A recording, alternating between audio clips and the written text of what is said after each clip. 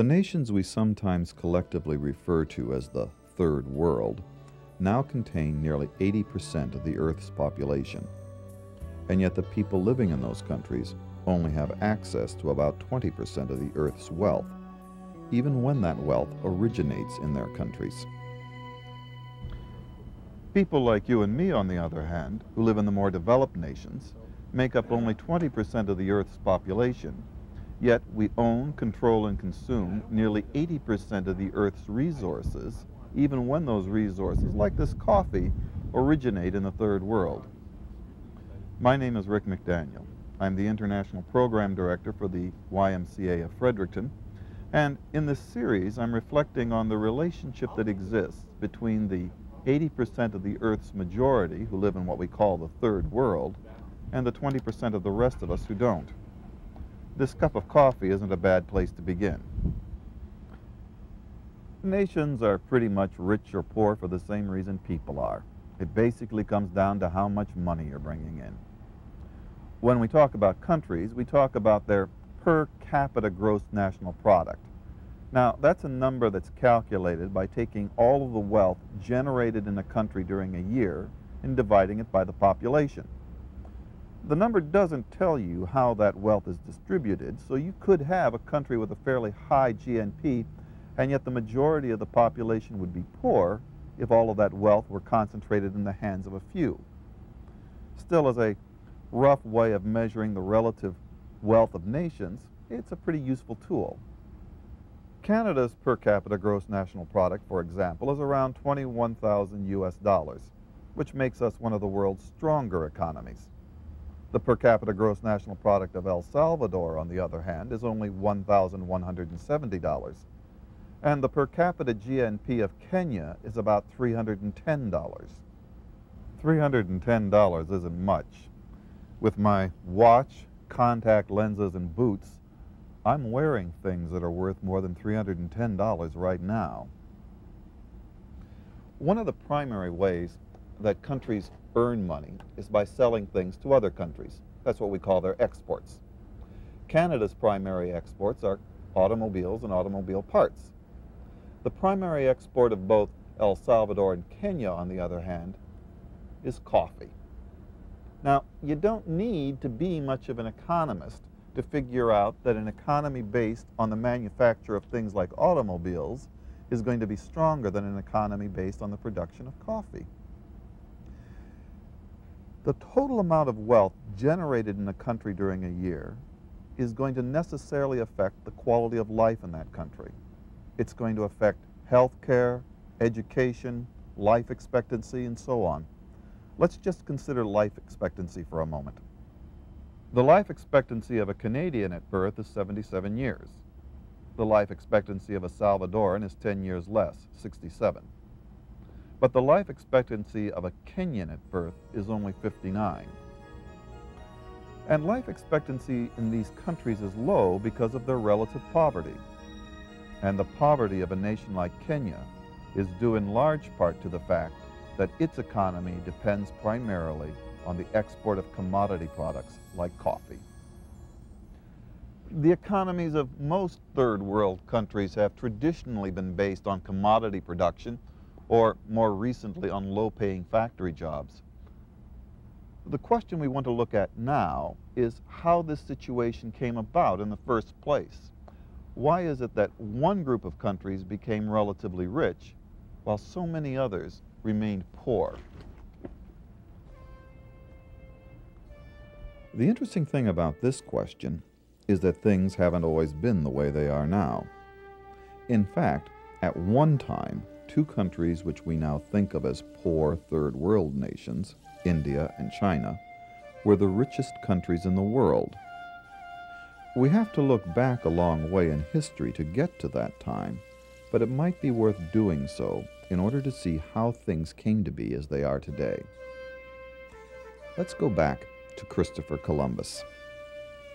The reason that Columbus set sail from Spain in 1492 was in order to try to reach China and India by going west. He wanted to do that because at the time, China and India were the two most advanced civilizations on the planet.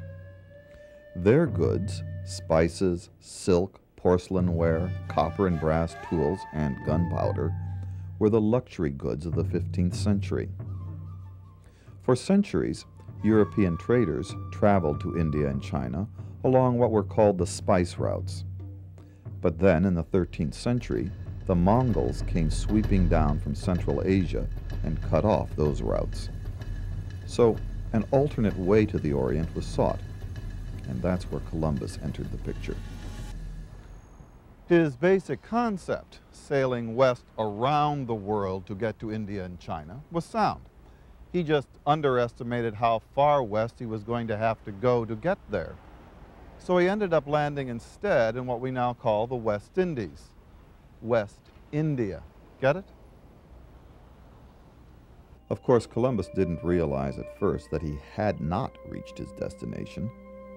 In fact, his original assumption was that Cuba was the mainland of Asia, and that the island of Hispaniola, now shared by Haiti and the Dominican Republic, was Japan. But once the Spanish and other European nations discovered that this was a new world, and that it didn't belong to anyone, the race to colonize the Americas was on. The idea that the lands didn't belong to anyone was, of course, a matter of point of view.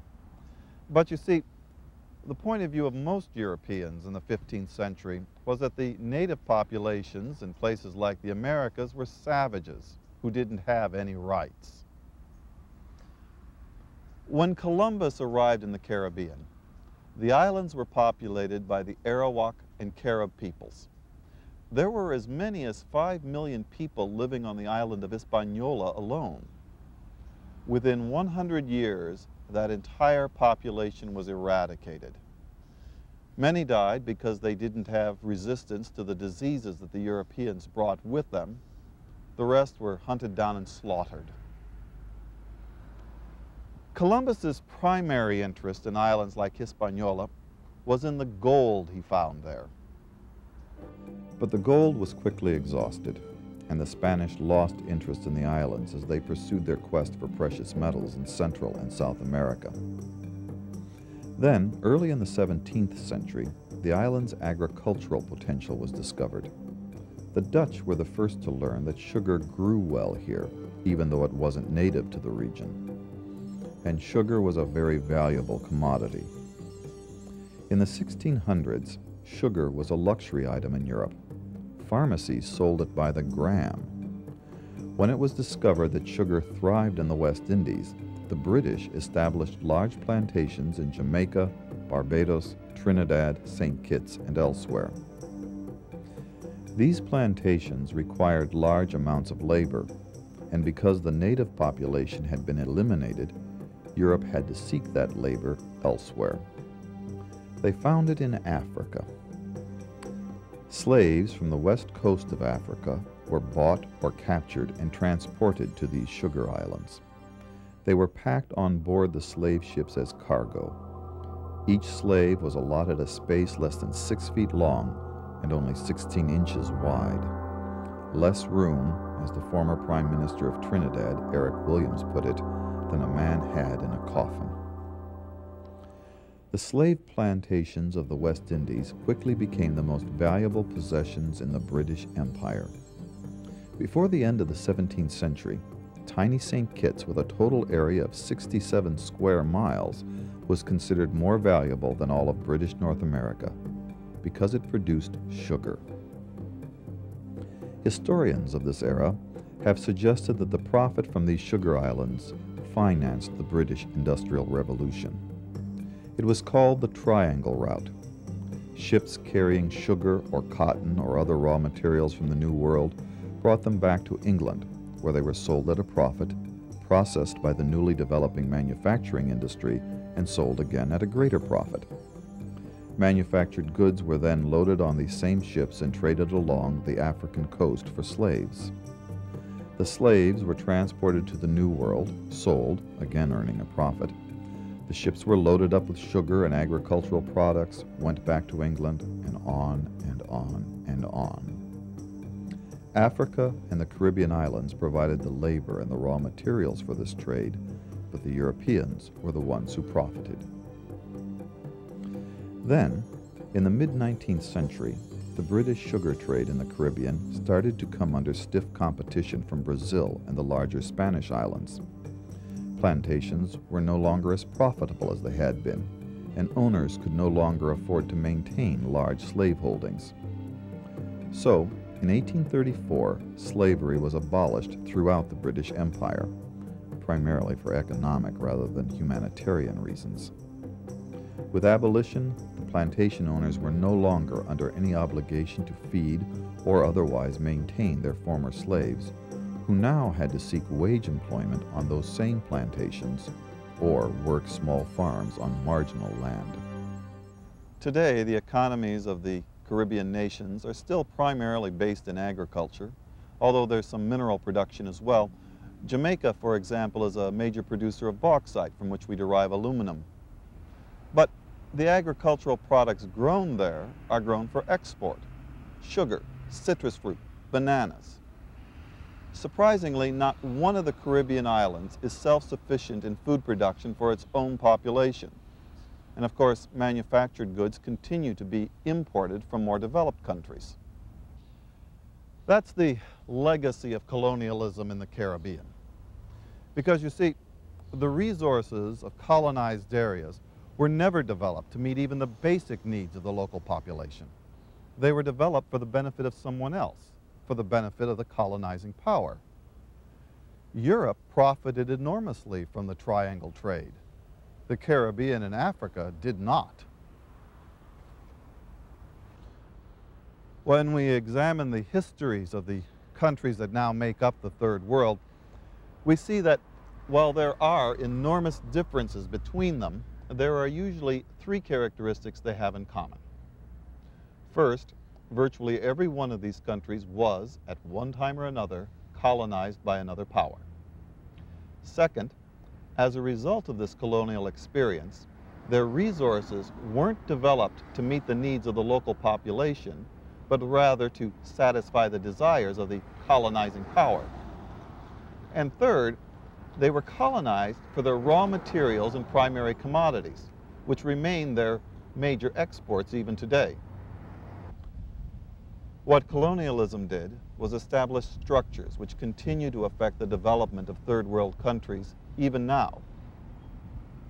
Okay, but what about Canada, the United States, Australia, New Zealand? These areas were also colonized, and yet they're among the strongest nations in the world now. And while that's true, consider for a moment how things look from the point of view of Canada's First Nations, the Aboriginal peoples. One of the characteristics of colonialism, whether in Canada or South America, in the United States or in Africa, is that the native cultures in these territories were disrupted and their development redirected by the arrival of the Europeans. Keep in mind that the lands which Europe claimed during this period of colonial expansion were already occupied. Many of these territories had very sophisticated, often very wealthy cultures in place. But the local patterns of growth and development were disrupted by the arrival of the Europeans. In the Caribbean, the local population was eliminated. Then a foreign slave population was transported to the islands. In North America, Australia, and New Zealand, the local population was displaced, forced off their lands, and then an immigrant European population moved in, bringing with them their own patterns of development. Those countries became, in effect, cultural extensions of Europe, which is obvious in any one of those countries today. In other areas, Africa, Asia, Latin America, the local populations might have stayed in place, but they lost the ability to control their own destinies. Let's consider Africa. Europe conquered Africa in the 19th century, dividing the continent into territories. France, England, Portugal, Germany, and Belgium all claimed lands and established borders which defined the limits of their possessions. These later became the territorial boundaries of modern African nations, although these European borders cut across traditional tribal lands and even included rival tribes within the same political jurisdiction. often with tragic results in our day. At the time we're taping this series, the genocidal conflict between the Tutsi and the Hutu in Rwanda is a clear example. Before the European invasion, African farmers worked some of the most productive farmland in the world. These lands were what attracted Europeans to places like Zimbabwe and Kenya. The settlers came there in order to farm. They appropriated the best lands from the native populations and developed estates which produced crops for foreign consumption, crops like coffee, cotton, and tea. The labor on these estates was provided by Africans, now reduced to the status of serfs on the lands which had once been their own. As with the Caribbean, the resources of these areas weren't developed for the benefit of the local population, but for the benefit of the colonial power. So, what happened after the colonial powers left? When African nations regained control over their own resources, did things get better? Obviously not. And that brings us to a fourth characteristic which developing countries have in common: the economic debt they owe foreign banks. You see, independence for many African nations came in the 1960s and 70s. That was a time of global economic growth. The newly independent nations sought to take advantage of these opportunities for economic expansion by modernizing. Their feeling was that if they could become more industrialized, they would become more developed. However, in order to get started, they needed foreign exchange. Foreign exchange is the ability to purchase goods or services from another country. Suppose that I'd like to subscribe to a magazine that's only published in the United States. Well, I might have to pay for that subscription in US dollars. That's the foreign exchange. There are basically three ways to acquire foreign exchange. The first is to purchase it. That's what we do when we exchange Canadian dollars for US dollars. In order to get my magazine subscription, I might go to a bank and purchase a US money order. The second way is by earning it. African nations which couldn't afford to buy foreign currency could best earn it by continuing to sell the commodity products that other countries wanted. So, after their colonial masters left, these nations continued to produce export crops in order to get the money they needed to buy manufactured goods, oil, medicines, and military equipment. Unfortunately, the prices earned by agricultural commodities on world markets fluctuate a great deal. Between 1980 and 1987, for instance, commodity prices fell 40%, while the price of manufactured goods and oil continued to rise. If you can't afford to purchase foreign exchange, and you don't have an ability to earn it, then there is a third way to acquire it. You can borrow it. And that's what many African nations did. The really big loans came after 1973. That's when world banks began actively pursuing developing countries, offering them some pretty spectacular incentives to borrow money.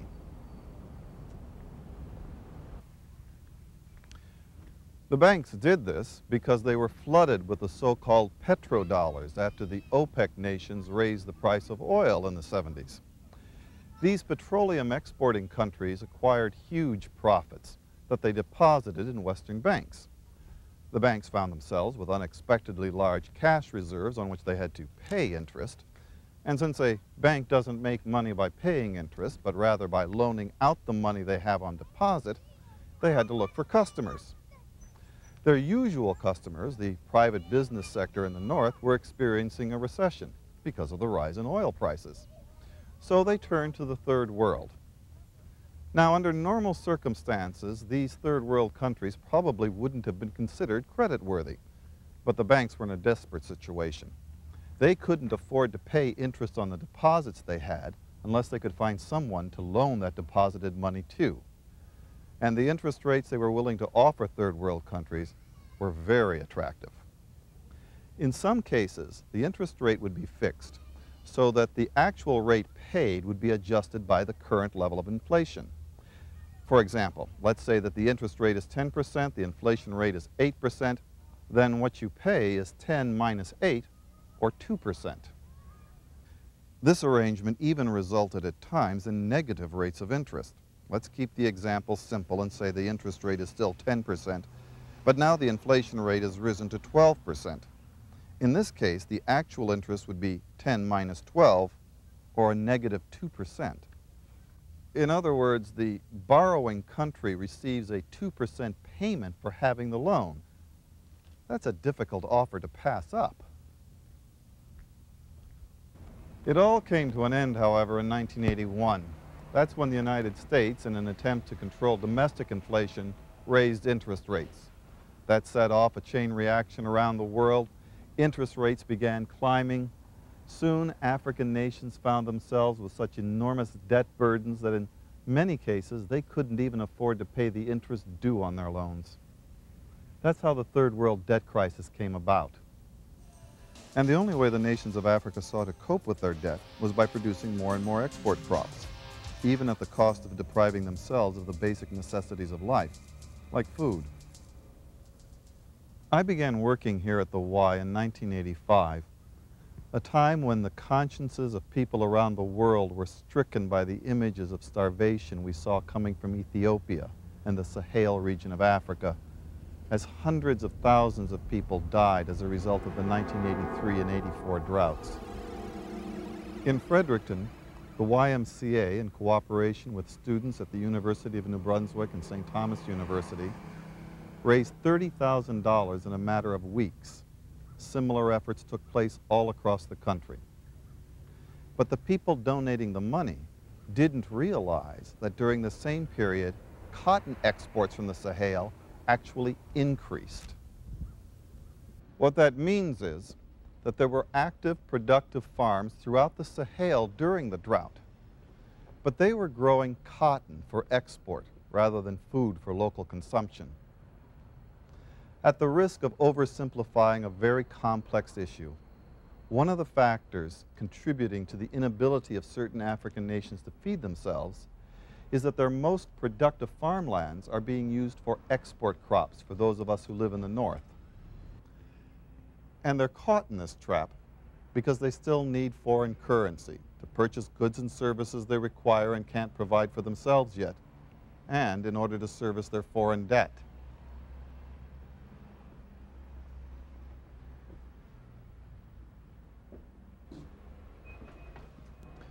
Without a doubt, the debt's the single greatest factor hindering development in the South today. A debt so large that many third world countries are unable to make their bank payments, let alone have any real hope of ever being able to pay it off. Country after country in the third world has had to turn to the International Monetary Fund in order to borrow more money just so they can make their interest payments and continue operating. But in order to qualify for an IMF loan, countries have to agree to certain conditions. These are called structural adjustments. The local currency can be devalued. Local interest rates will go up. That almost always results in higher unemployment. Then the IMF can ask the government to reduce spending. That brings us to a situation we're familiar with in Canada. When governments have to make financial cuts, social programs are a favored target. There are people in Canada who think that the cuts that have been made to our social programs have been pretty devastating. The situation in the third world is much more dire. The UNICEF report on the status of the world's children puts it bluntly. Kids in developing countries are dying as a result of the austerity measures imposed in these countries. And in spite of these measures, the debt isn't getting any smaller. Several third world leaders have pointed out that their countries have already paid back the original amounts borrowed in the interest payments they've made, and yet they're no closer to paying off their debt. I think that ultimately we're going to have to recognize that the way it's structured, the debt can't be paid off.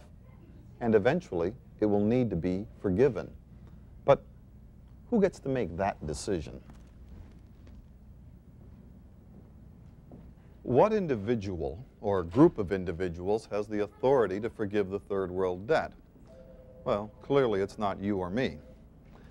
And that brings us to a problem that many people confront when they're reminded of the issues that we've been examining in this series.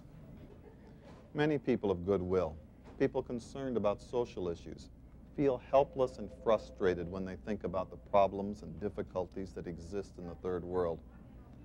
Programs like this one make us feel bad, but also make us feel powerless. We almost don't want this information because all too often we feel there's nothing we can do with it except feel guilty. That doesn't do either us or the third world any good at all. What we need then is some means by which either individually or collectively we can respond to the information we're acquiring about the third world. And that's what we're going to be looking for in our next program.